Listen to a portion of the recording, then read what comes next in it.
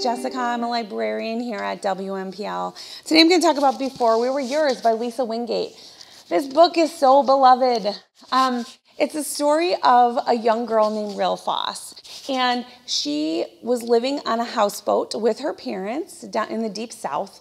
And she has a lot of little siblings. And they live this like idyllic childhood where they are on the run. They get to explore and fish and make their own clothes. You know, she really loves her life, loves her family, loves her parents. Although we see as readers that her parents are really struggling to provide for her and her siblings.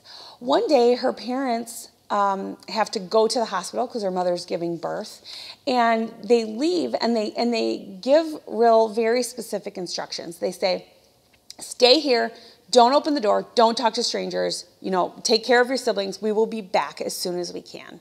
So Ril does the best she can, avoiding strangers and trying to pretend like they're not home alone, but it's been a few days, maybe even weeks, and it's becoming apparent that her parents are not coming back, and she's starting to panic. One day, a police officer comes to the door of their houseboat, and she, basically lets him in.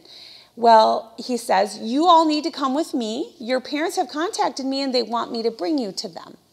So she and her siblings willingly get in the police officer's car, although very soon on, we realize that he is not a police officer.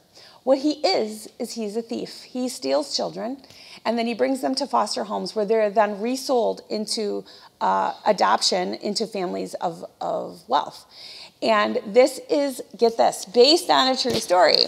There was a woman in the 30s named Georgia Tan who was running this exact scam. She would steal children off of porches, off the side of the road. She would tell parents, she was a nurse, she would tell parents, your children are ill, I need to take them to the doctor. And then she would tell them that their children died, but in reality, she was taking them and reselling them into wealthier homes. She ran this scam for years.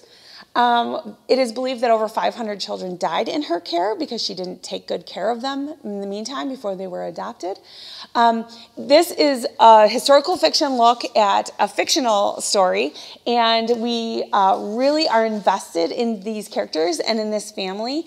And if you love this book, like I know you will, there is a follow-up to it called Before and After, which is the true stories of the people mentioned in the book and how they sort of ended up finding out the truth about their origins. I hope you will read this book. I've never met anyone who didn't love it. Before We Were Yours by Lisa Wingate.